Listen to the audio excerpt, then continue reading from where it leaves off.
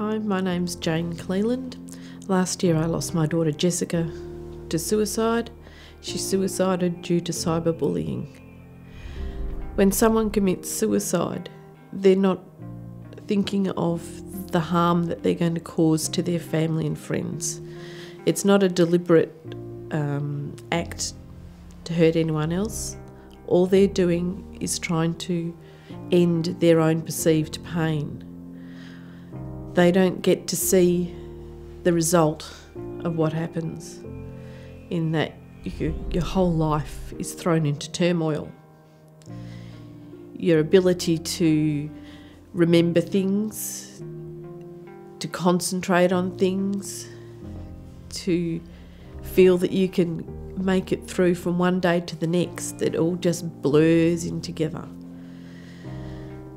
The people around them just watching, like my husband, my other daughter, and all our interactions together. Sometimes we're too careful of each other's feelings. Other times you don't care, you'll just bulldoze through anyone.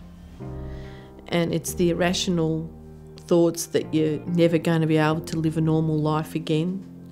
And it's really hard getting yourself back to work, to concentrate. I mean, I started out just doing 2 half days. I now do 3 full days, but I used to do 4 full days.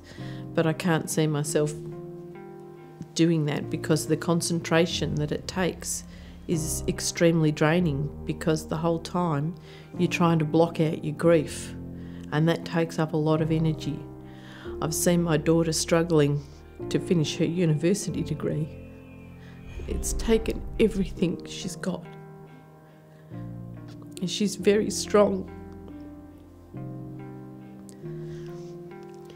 And my husband, he finds it hard to do his work as well. He's a shift worker. He finds night shifts incredibly hard now. If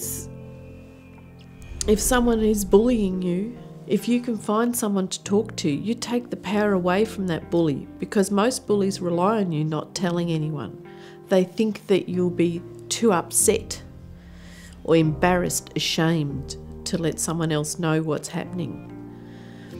But if you can just find that one person to let know, that takes the power away from the bully.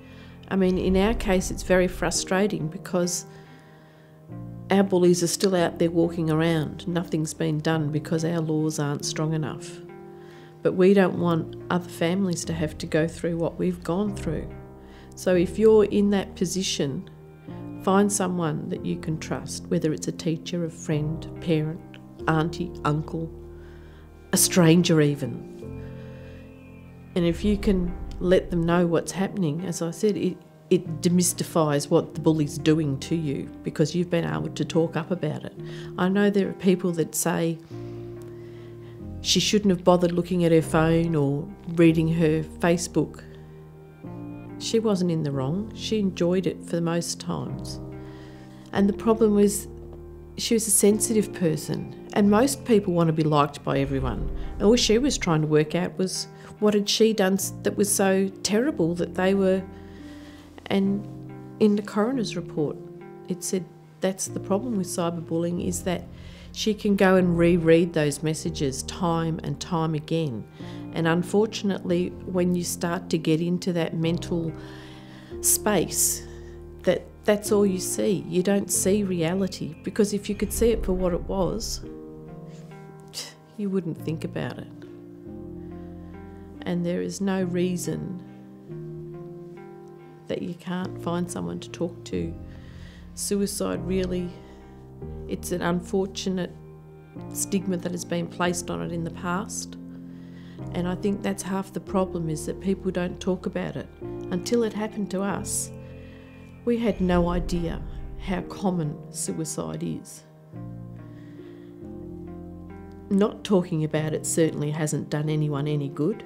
So perhaps we should consider talking about it, taking away the stigma,